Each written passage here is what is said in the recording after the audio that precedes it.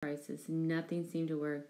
In 1932, Americans elected a new president, Franklin D. Roosevelt. FDR argued that the government had to take an active role in combating the Great Depression. He introduced the New Deal, a massive package of economic and social programs.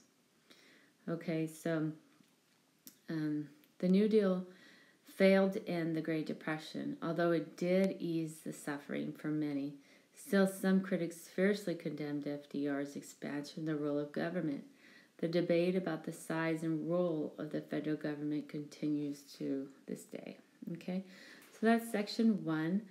I'll probably touch base with you guys who have world history. If you've already done Unit 10, maybe it would be a better idea to move on.